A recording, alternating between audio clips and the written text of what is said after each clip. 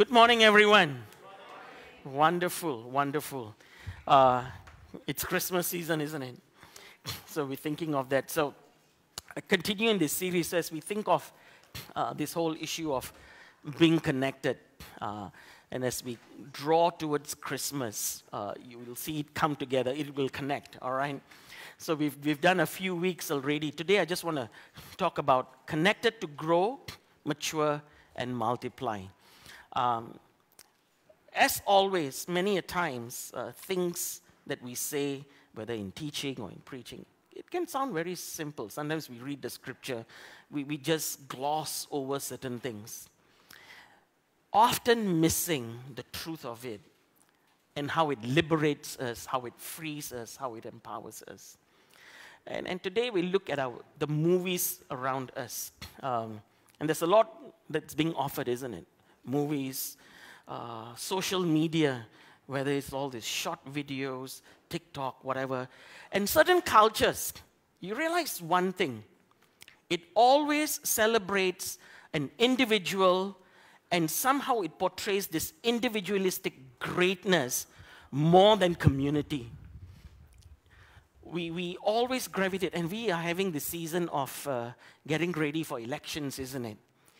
And you see all these guys having these fierce poses, I'm thinking, hey, go and get in life, And then when they go to parliament, they can never represent the community well. But they always say, I am going to make this difference. I am going to do this. We have a lot of I in our life, in our conversation, in society. A lot. Sometimes we have celebrity Christianity. It's also a lot of I. We celebrate a person or a band, and many a times there's a disconnect. There's a disconnect. We sometimes miss the greater truth of what God wants us to do. This whole individualistic attitude or spirit or lifestyles or portrayals cannot be farther than the truth of what God wants us to have. We look at the scriptures. We read through history of the Bible. We look at the New Testament. We look at the church history. You realize it's never an individual. Yes, God touches our heart, pushes. We always want to be a Moses. We want to be a Daniel. But they would have never been effective without the people around them. Yes? Never. Nothing would have happened. But God starts with an individual, inspires them, but it's through the community that things begin to happen. We only thrive, we only grow, we only get better when we are first connected to God and then to each other. Everybody all right with that? If we miss that, we miss a lot. And God sets this amazing example for us. So I just have two thoughts this morning. My first thought is this. Our standard for unity. There is a standard. The dictionary would say this. The meaning of standard. Something established by authority or by a custom or a general consent as a model, as an example, or a point of reference. It goes on, it says, something that is established by an authority as a rule for the measure of quantity, weight, extent, value, or quality. We all have models, isn't it? Yeah? So many a times there's a design, and then we want to model after a design. Model after a home, a song, or whatever it is, a standard. We always say, we use this word, the golden standard, isn't it? Whether in service, whatever it is, we have this standard. What is God's standard for connecting with each other? We all have our own thoughts. Fair, everyone? We have our ideas, we have our opinions. But is that God's standard or is it my opinion? And we will look at it. We'll see John 17. Many a times this is called Jesus' farewell prayer or Jesus' disciples' prayer. Interestingly, this is the only prayer, and this is his longest prayer. This is the only prayer in the Bible that only you and I can answer. He says, sanctify them by the truth. Your word is truth. As you sent me into the world, I also have sent them into the world. I sanctify myself for them, so they also may be sanctified. Next, by the truth. I pray not only for these, but also those who will believe in me through their message. May they all be what, everyone? You sound very sad. May they all be? Now, last 2 weeks, we looked at this word quite a bit through Scripture, and especially in Ephesians, right?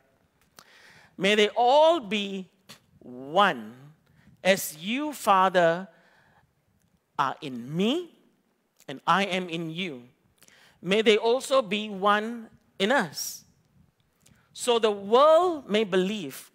Can I just pause there? It says, they may be one to do what specific thing here? This is the prayer of Jesus. What is he saying? He said they may be one so that what will happen, everybody? That the world may believe. What is so powerful of believers? I think we're a divided lot, aren't we? There are thousands of denominations. Everybody says they've got the truth. We all have funny sects and crazy things, the way we do things. That they all, when they are one, so that the world, have we paused to think? And we think in John, he says, I give you a new commandment. That when you come together, paraphrase, it will be a testimony to others that I exist. When a kid misbehaves and you see somebody, who is your father? Have we not done that before? I mean, I have 2,000 people that I look after every day. So it's like, when something really goes wrong, teacher, can I see this kid's parents? Often what we do reflects where we grow. Come on, everybody, are you with me? What is so powerful about us learning to be one as it's demonstrated by God? How does it lend such a powerful testimony to the awareness that people see and say, there is a God that's alive? That the world may believe you sent me. I have given them the glory you have given me. May they be one as we are one. Very clear, he sets the standard. I am in them and you are in me. May they be made completely one. Then he says this again. So the world may know. Twice he repeats this. The world may know you have sent me and have loved them as you have loved me. Now, it's so significant what Jesus is saying here, isn't it? Now, we use the name of Jesus. Today in worship, we use the name of Jesus. In prayer, we use the name of Jesus. In conversations, we use the name of Jesus. Do we not, everyone? But do you think many a times, maybe it's true for me, yeah? And think about it for yourself and others.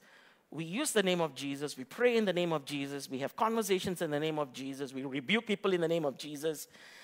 But could it be we actually ignore the word of Jesus? Could it be? We actually ignore his word? Could it be that we devalue his truth, his name?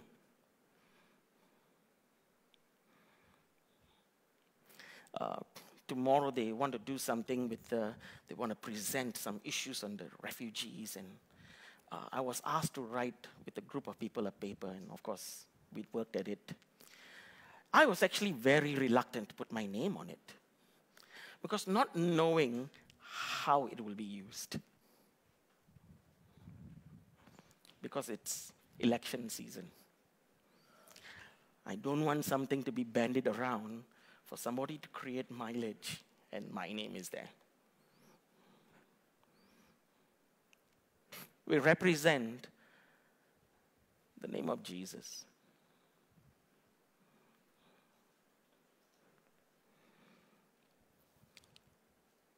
We must make sure it's given the value and the honor it's supposed to have. And the first place it starts also is how you and I connect with each other. It's not over a meal. Have you realized, I don't know how it is in other countries, but you realize in Malaysia we'll say, hey, let's have some fellowship. And the fellowship revolves only around one thing. Food. So many times, it's actually food, not the fellowship. We want the food. But think about it. Yeah, it's a bit sobering. Like, oh dear me, we're getting this thing preached to us. I think it's so necessary because we have such a fractured world, so disconnected with God. And this is the prayer that you and I answer, that they may know. That they may know. That they may know. So how do we then determine the value and the legitimacy of our actions, our words? What happens? Well, it's obviously, the answer is there already, God's standard. What does it mean? Very simple. What does God expect me to do? How does He expect me to live? And then how does He expect me to have conversations? We often say life is in the power of words, right? But we only do it because we want to confess good things into our lives. But many a times, we are quite brutal with each other with our words, isn't it? We're quite brutal with people with words, aren't we? So, the individual person would say, and sometimes different cultures espouse this to so much, I think, I believe, I feel, I want. Or it can go this way. My opinion is. The answer is absolutely no. What is God's standard? What is His desire? We cannot disregard God's truth. So, when we are able to put this together, when we are living with it, what we say, what we do, how. Now, would you not agree with me? The moment I think of God's standard, it immediately makes me aware of where I am, isn't it? Yeah, is that not fair? Yeah? If you look at, you want to compare quality, you look at something really good and you take something that is inferior, all of a sudden, the value of each is so obvious, right? It's so obvious. You look at it and say, oh dear, that's right. So when we look at God's standard, it's not to intimidate us, it's not to discourage us, it's not to belittle us, but it's to say, you can achieve it. And when we achieve it together, we begin to answer that prayer. We begin to work it out. So, when we do that, when we begin to live by that, we also, what do we tap? We tap into the very presence and the power of God. Let me give you a simple example. In the time of worship, this is just a simple example. If we all have our own idea of worship, that worship is quite flat and confusing, isn't it? But when all of us, you realize today, intentionally, the instruments played less. Did you realize that? Why? So that when we hear each other, we are encouraged. And as a community of people, for the audience of one, we are worshiping and adoring Him and lifting up His name. And there's a dynamic that takes place that goes beyond the physical and mental, isn't it? Something begins to work in our own hearts, something that you and I cannot really explain. And that is what happens even when we connect together in worship, what more when we do other things? What more? And the Bible and history is laden with those examples. Laden with it. So, we allow his life to flow into us more fully. But let me, on the reverse, ask a question. What would keep God away from fully immersing in us, fully manifesting? What would keep God's power also then away from our lives? Well, I think when we look at Psalms 133, it kind of it helps us out a bit. Of course, there are many more scriptures. How good and pleasant, two things, how good and pleasant it is when, it doesn't leave the sisters out, okay? Yeah. When brothers do what? Okay, come on. When we do what? What is that living together? Is that working together? Is that iron sharpening iron? It is that working through issues. It is that coming together to get things done. Live together in harmony. You realize now all this also has an idea of a symphony. Have you all been to watch a orchestra play? Anyone? Amazing. Have you seen the back scene? How much effort goes into it. And I've met some conductors. Man, for the life of me, their ears are so attuned.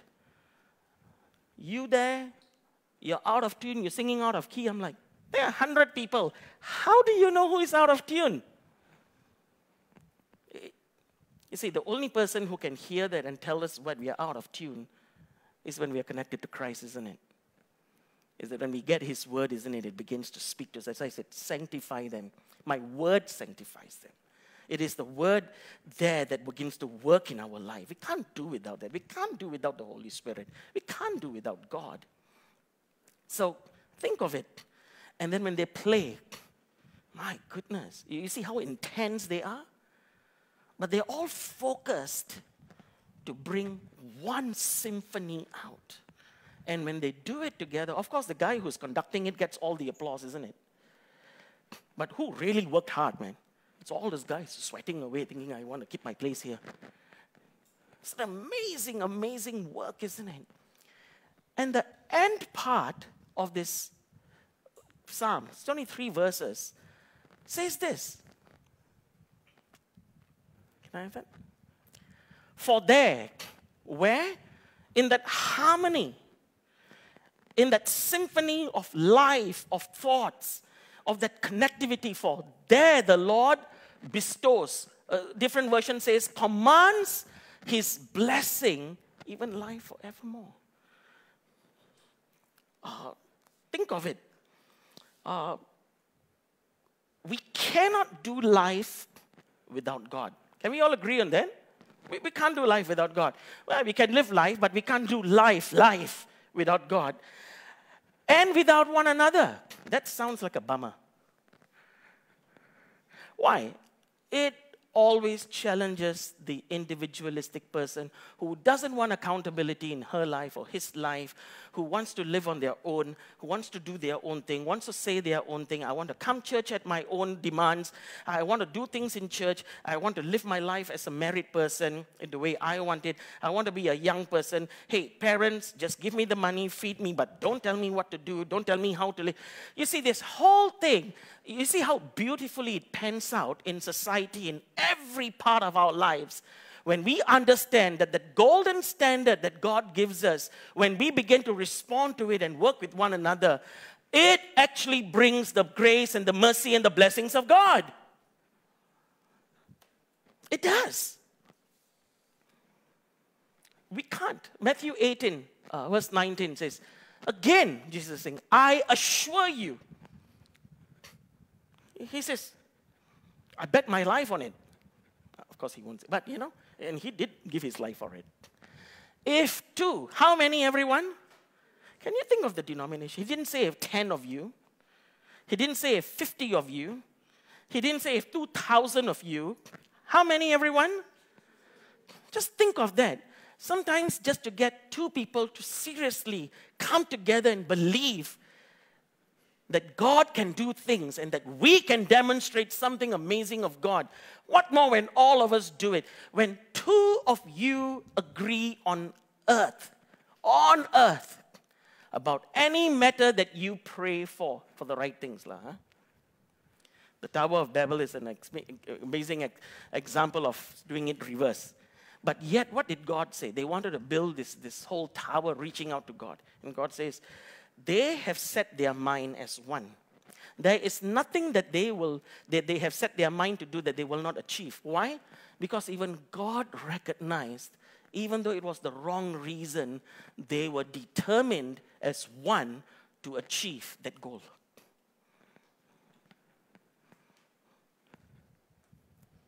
That they pray for. It will be done for you by my Father in heaven.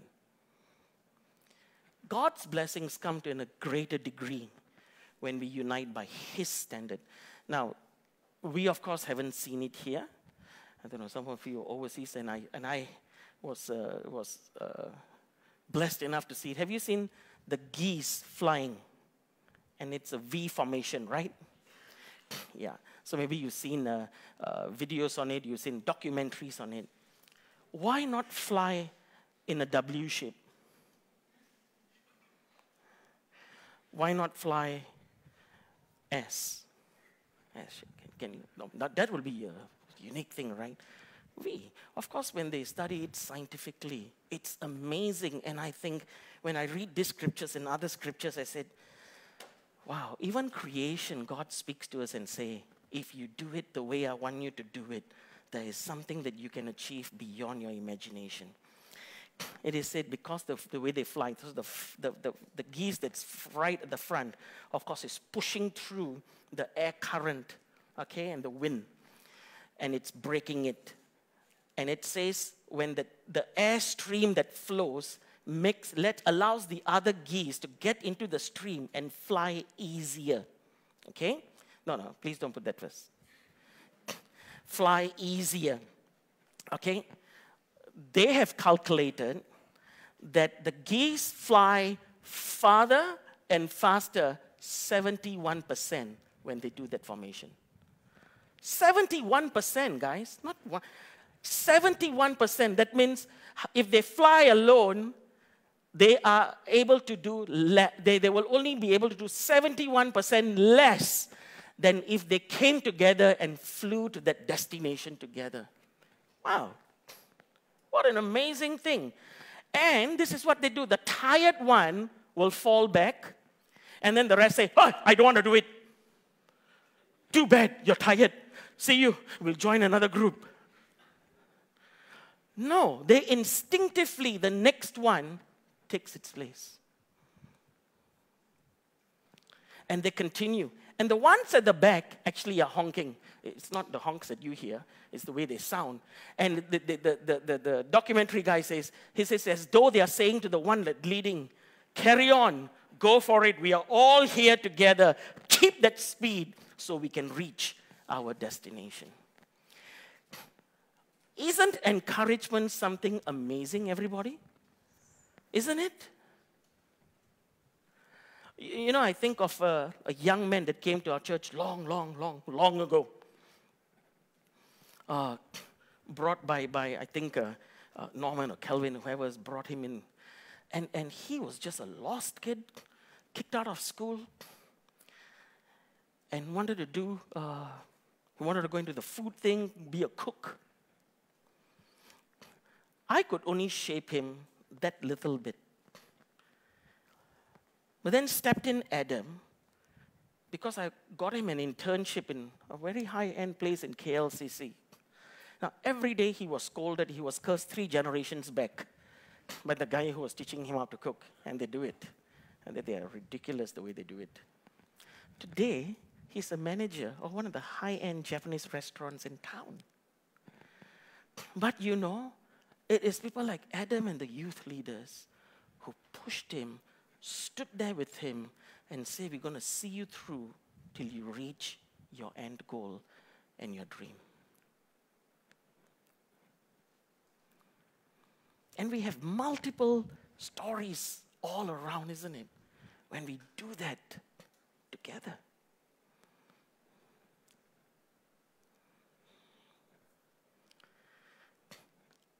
I am convinced, and we all should be, God has the answer to conflict. Would you not agree with me? Thank you for that underwhelming response, everybody. Do you agree that God has the answer to conflict? I do. I believe that. I believe that God has an answer how to end war. Do you not? Okay. You want to honk positively? Okay. Do you believe that God has the answer for war? You do? Okay. I believe God has the answer to solve every marriage conflict. I believe that. And every teenage issue, God has the answer. But first, of course, we need to connect to Him, isn't it? And then embrace that standard and we live that out. I am convinced, beyond a shadow of doubt. I'm convinced. All of us are recipients of that one way or the other. We must first connect to God. And then with each other. If not, if we don't, now you can put that on. You see, we all talk about this purpose, the large arrow. We all talk about going in that one direction. But we all could be pushing different opinions, right? Why? I don't want, I won't, no, not now. We all, and you realize it always slows every other thing down. I believe the church should have impacted nations around the world. And yet history encourages us to say it can be done again. Amen? Church, and that's you, you know. It's not the person preaching, you know. It's people all outside who call upon the name of God. But many a times, the church divides on politics.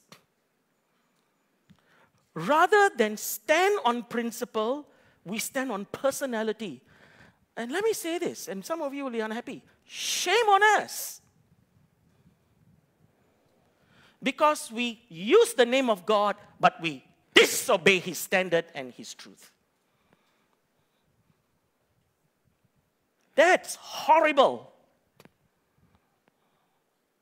And we do that everywhere. When we have that very answer in our hands. When our marriages thrive, will not our neighbors have a good look at us? Come on, church. Will not our neighbors have a good look at us? In the right way, of course, not like, strange people. No. No. When we get that right.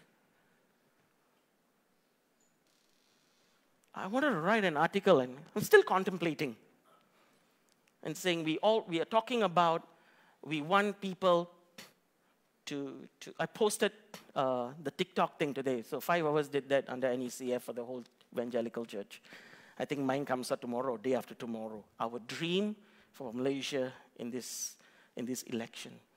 We can tell we want a non-corrupt government, but we have corrupt business people giving money to get projects. It's not a one-way street, it's a two-way street. It takes both, right? It takes both. If you don't feed it, it's going to starve and die. If we want to go at one direction, then it's all that direction, not one going that way. Can you imagine the geese, one saying, it's all right, I want to do the backflip. I'm going to do it the other. No, it doesn't work. Why? Because it's a standard that God gives us. He gives us that. And of course, the second one is, don't get hungry. I talked about it last week. You realize it's just one door, right? The same door. Yes, no? Yeah. But it's got 3 parts. Of course, we can talk about the Trinity, how it comes together, and that standard God gives us. Different in function, in what they do, but what it is. Who is the Trinity that comes together? We need the Holy Spirit. We need all. And imagine all of us coming together, one body, one Spirit, one Lord, one Savior, one baptism, one Spirit. It's not a different Holy Spirit. It's the same. And if we understand then His standard, it actually causes us to deal with the fluff and our own opinions better, isn't it? It helps us deal with these things. God's standard, not ours. And the second thought very quickly, before we close in prayer. Fitted and knit together. Let's look at Ephesians 4, 11 to 16. And He personally gave some, you realize some, not all. I must tell you a funny story. People like to be apostles. I'm apostle so-and-so. Okay, the standard in the Bible, I thought those guys were brutally murdered, man. Are you ready? Okay, I don't think you're ready. These friends of mine had gone to this huge gathering. Maybe shouldn't say the country. And they're all introducing themselves. I'm an apostle. I'm a prophet. And they give their names after that. And some of them crazy enough, I'm archangel so-and-so. I'm not kidding you. I tell you, I'm not kidding you, okay? I am not kidding you, okay? I'm not kidding you. Maybe I saved some of the other names on how they introduce themselves. This friend of mine just got so annoyed. He said, I'm just Johann. I'm just Johann. So he's just saying, I'm just Johann. And during the break, they came to him and says, brother, we've never heard of this title, just. What is it?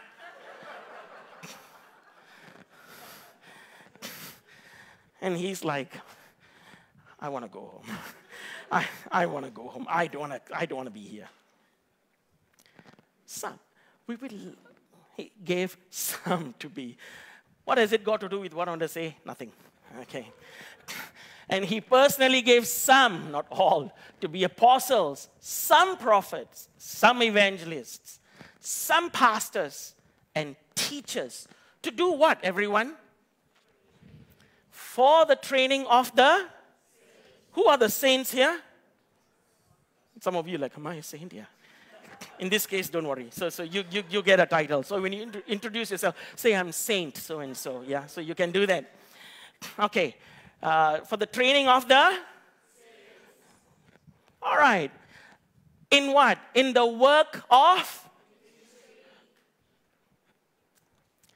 To do what? You sound so sad, actually, guys. Come on. To what?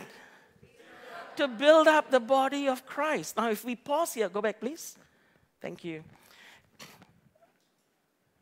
We're talking about God's standard, right? This is what we're supposed to do. Next, please. Until...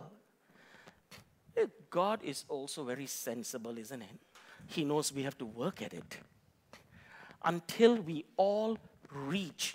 Think of the V formation. Think of the destination. Hey, we have a destination that we are going to.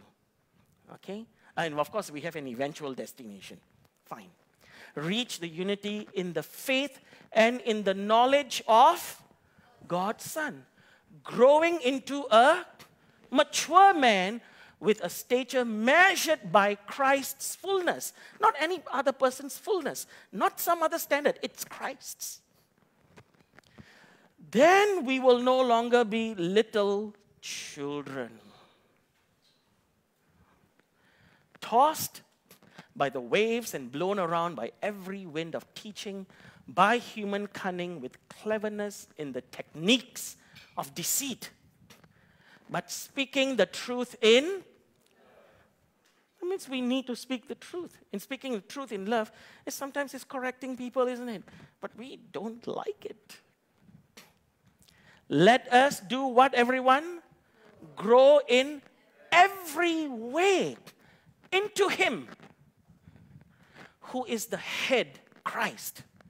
From Him the whole body, that's that word, fitted and knit together by every supporting ligament. Now, from saints, you are a ligament, okay? Supporting ligament promotes. What are we supposed to do when we do that? We're supposed to promote the growth of the body for building up itself in love by the proper working of each individual part. Is that the end, verse 16? Wow. Now that's quite challenging, isn't it? Now you'll say, I don't want to listen to you. Fine. But let's listen to God's word. Remember, He sets the standard. It's not ours, it's His. And to get that fullness, it's also a striving and saying, God, Paul says, I press forward, I strain every muscle of mine. I'm like a runner, I'm an athlete. I've got that goal in mind, in sight, and I'm going to push forward. I'm going to get it. And when we have that mindset and heart, the dynamic changes. Everything changes. The key expression for me is this again: fitted and knit together. It involves work, isn't it? Work, dealing with rough edges. But one thing is clear. One thing is, can I have that? One thing is clear. We all have responsibility to connect and to build. We all. No one is exempt. No one is exempt from it.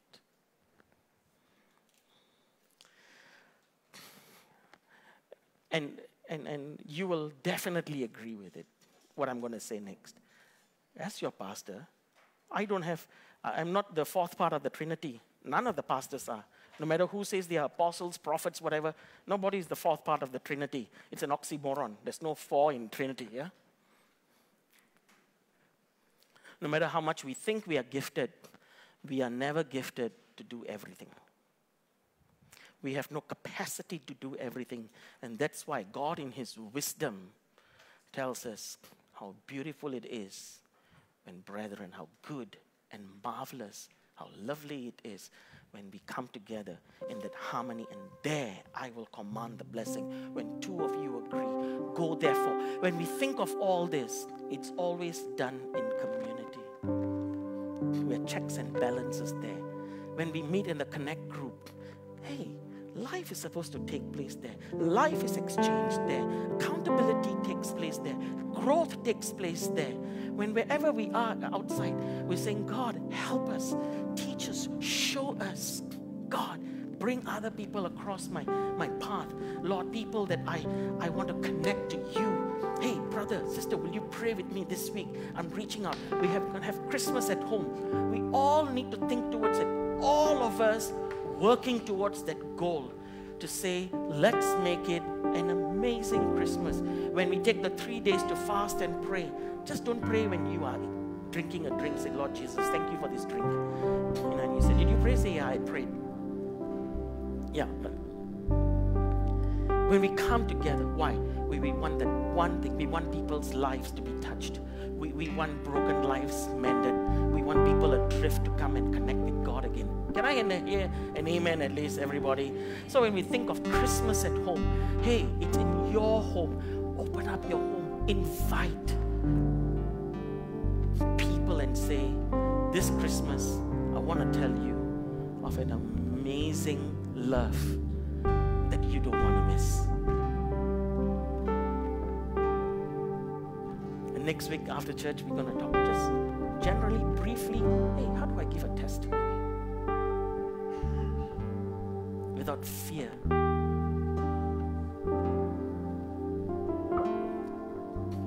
We connect together.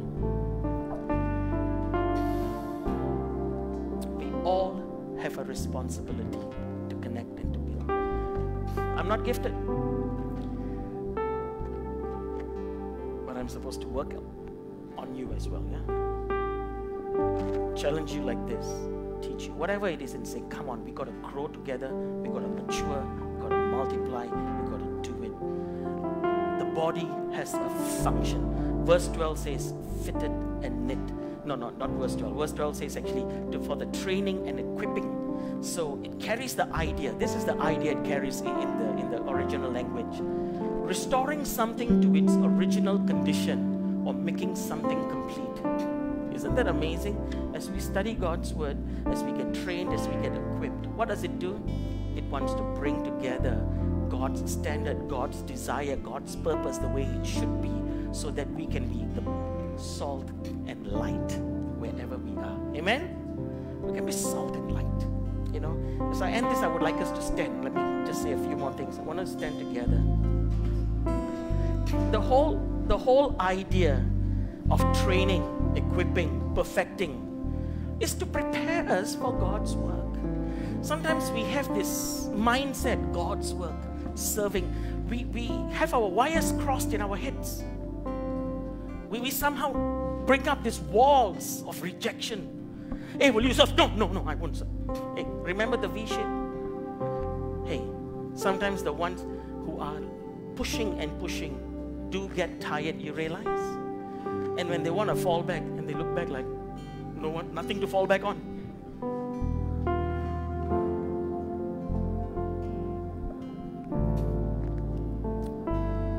That's very critical. And we have it quite set for us. God gives us His standard. So we don't have to figure that out. We don't have to figure it out. It's there for us. We have that standard. We have that example. We have that model. And we have the scriptures guiding us, inspiring us, challenging us, correcting us, putting us on the path. Let me read my last slide here. No, one more please. Next one, last one. What we are doing, this is a question of course. What are we doing with the gifts and the abilities God has given us? There's not one of you that doesn't have an ability. Everybody has giftings and abilities. Is that not right, everyone? Yes, no? All of us. But what are we doing with it? Is it just reserved for what I do outside? No. We need to mature. We need to grow. God expects His children to live by His standards. He expects us. And that is the challenge. Now, I missed one scripture. Can I have Hebrews 10? I want to close at Hebrews 10, please. Verse 24 and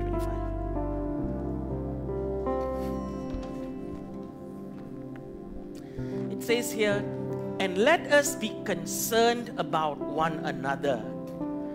Will you look around? I know there are a lot of them who are not here today, and our Bahasa group is up there as well. Don't look at me, lah. Look around. Just. Let us be concerned about one another. Can we carry that in our hearts for one another? Why? To promote love and good works. Don't discourage others to honor the Lord, or serve the Lord, or give to the Lord, or sacrifice. Don't do that. Good works. Not staying away from our worship meetings. Some of us say, I'm going to watch from home. Hey, that excuse can only go so far.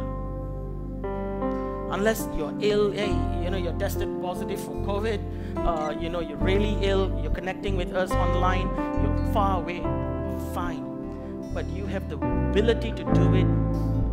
I think that's just a sad, discouraging excuse. As some habitually do, but encouraging each other. And all the more as you see the day drawing near. I think every day we live, we are one day closer to the Lord's return. Amen? We are one day closer to the Lord's return. With that view, let's say, Lord, I want to stay connected to you. I want to be connected to each other. Lord, I want to encourage others. I want to build others, Lord, and together see others get restored by your love and your presence. Amen? God has given us His Holy Spirit. He's not given us nothing, no one. He's given us His Holy Spirit. He's given us one another to be able to achieve those standards and demonstrate. Can we take this last few minutes here together? Will you have a conversation with God? Surrender your own heart and say, Lord, I want to fall into formation, Lord. I want to be there for others. Lord, I want to build together. I want to be fitted and knit together. Lord, I want to be an encourager. Lord, this season, Lord, give me the strength. Let me overcome all these different mindsets that I have to connect with others, to connect with church, and do one thing, Lord, to connect those who are far away from you to you. Let's take a few moments. Worship song.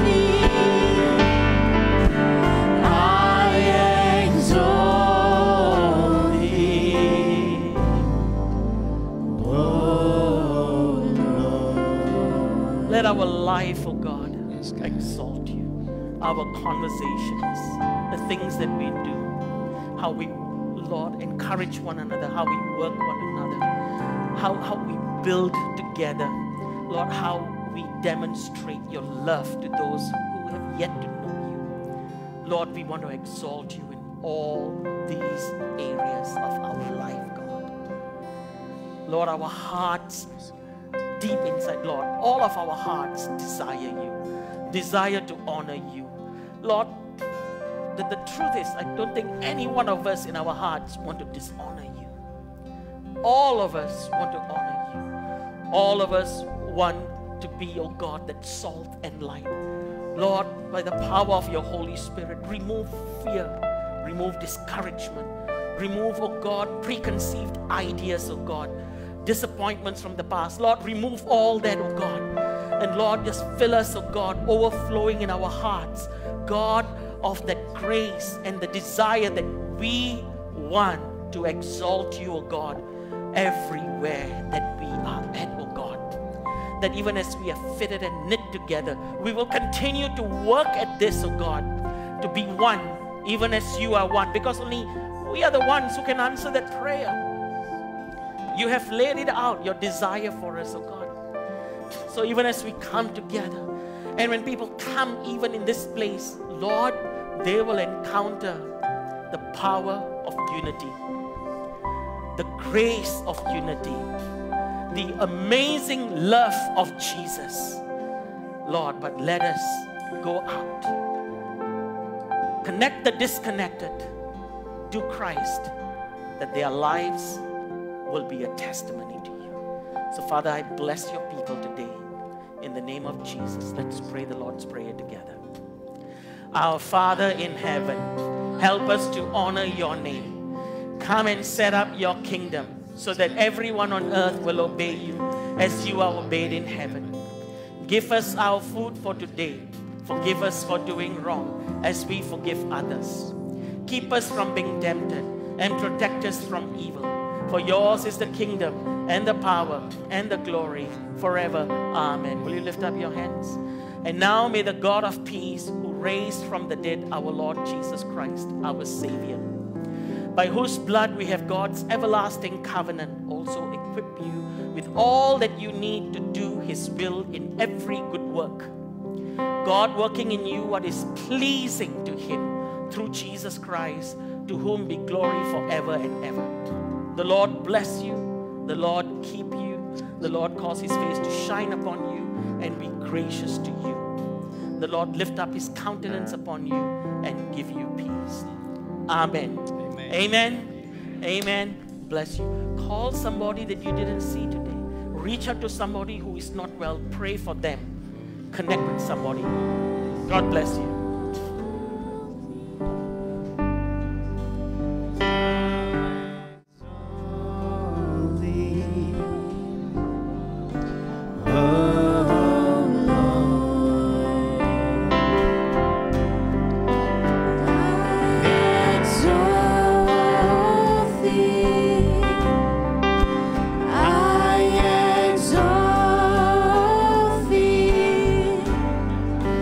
I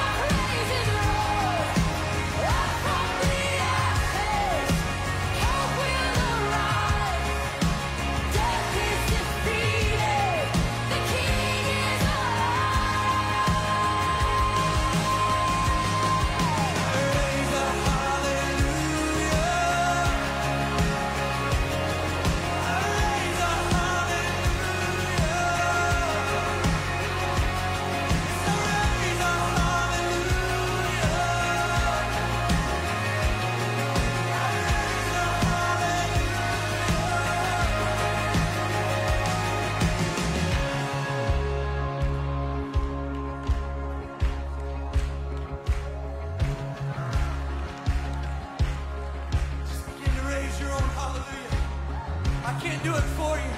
There's a song written on your heart only you can sing. And when you sing, enemies flee. When you sing, prison walls come falling down. When you sing, heaven invades the earth. So just begin to lift up your hallelujah.